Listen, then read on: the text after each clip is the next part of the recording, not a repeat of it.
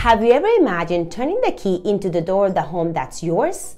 Where every step towards this dream can start with a simple, achievable action? Hi there. If you've been thinking that homeownership is out of reach, stick around. Because today we're breaking down exactly how you can start with what you can afford, build equity step by step, trade it up to your dream home. We'll also dive into the surprising benefits of owning a home that go beyond just financial gains, like educational advantages for your kids and a greater sense of personal happiness. So are you ready to start your journey to homeownership and see how you can transform your life? Make sure to hit the subscribe button and ring the bell for more insightful content on making your housing dreams a reality. Let's explore how you can build a brighter future starting today. So let's dive right into what you came here for. Imagine that you find a lovely house priced at $400,000. You only need to put down 5%, which is $20,000. Pretty manageable, right? Now, you can secure your mortgage for the remaining $330,000. Now, fast forward 5 years, real estate tends to appreciate, so your home now might be worth $500,000. Great news, right? Well, you decided to sell it. After covering your remaining mortgage and the settling costs, you can end up with about $115,000 in your pocket. With this $115,000, you are in a fantastic position to tap to a bigger leap. Now, let's say you've saved some more over these 5 years to add to your profit, and now you can afford a $100,000 down payment on a new house worth $600,000. By this math, your new mortgage would now be $500,000. What you're seeing here is a beautiful ladder of progression.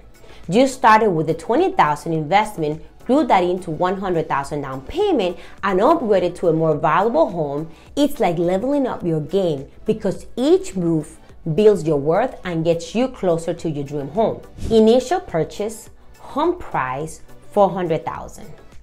Down payment 5%, that's come to $20,000. Mortgage amount will come to $380,000. Next is value appreciation and sale. Well, home value after 5 years, $500,000. Sales price, $500,000. Remaining mortgage, approximately $360,000. Assuming some amount paid down over 5 years. Now, equity gain will be $500,000 minus $360,000 equal $140,000. Now, you have to subtract closing costs, which is approximately 5% overall, which brings me to $25,000. Your net profit from sale will be $140,000 minus $25,000. It's equal to $115,000. Now, second home purchase, new home price, $600,000. The down payment from the profit plus saving will be $100,000, while your new mortgage amount will be $600,000 minus $100,000 equals a mortgage of $500,000.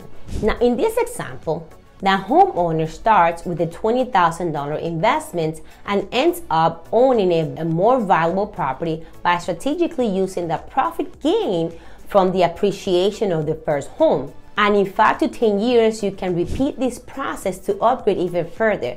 This showcases how start small and leveraging real estate growth can substantially increase your home value and investment over time. But the benefits of owning your own home go far beyond just the financial aspect of it all. Well, homeowners often have a higher net worth than renters because of the equity that they build in their homes. In fact, the median net worth of homeowners is about 40 times greater than that one of the renters, according to Doral. For more details on homeownership benefits, you can check the full statistic on Doral's blog in the description below. There's also educational advantages. Research consistently shows that children of homeowners tend to perform better in school with lower dropout rates and higher test scores. A detailed study has found that the children living in owned homes drop rates are 1 to 3% lower than those in rented homes.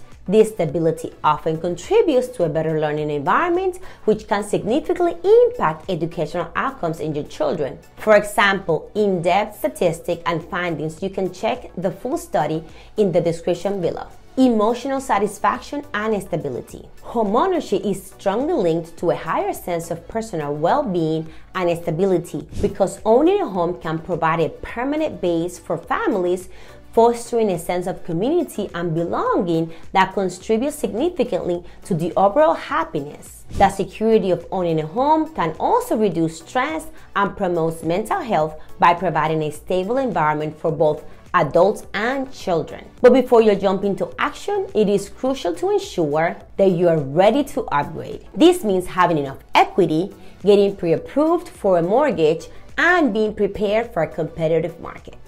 Real estate isn't just about having a place to live, it's about making a strategic decision that can lead to financial freedom and a dream lifestyle. Start with what you can afford now, build equity, and trade up strategically. So, Betty, when is the best time to buy a house? I'm glad you asked. The best time to start climbing that property ladder is now. Thank you for watching. I'm Betty Gonzalez, proudly serving the military community of South Florida, from serving our country to serving you. I love where I live and I want you to love where you live too. So if you want to help me navigate the real estate journey with ease and confidence, for more information and to get in touch, check out all of my contact details is in the description below. See you in the next video, and don't forget to like, comment, and share this video if you found it helpful. Thank you. Bye.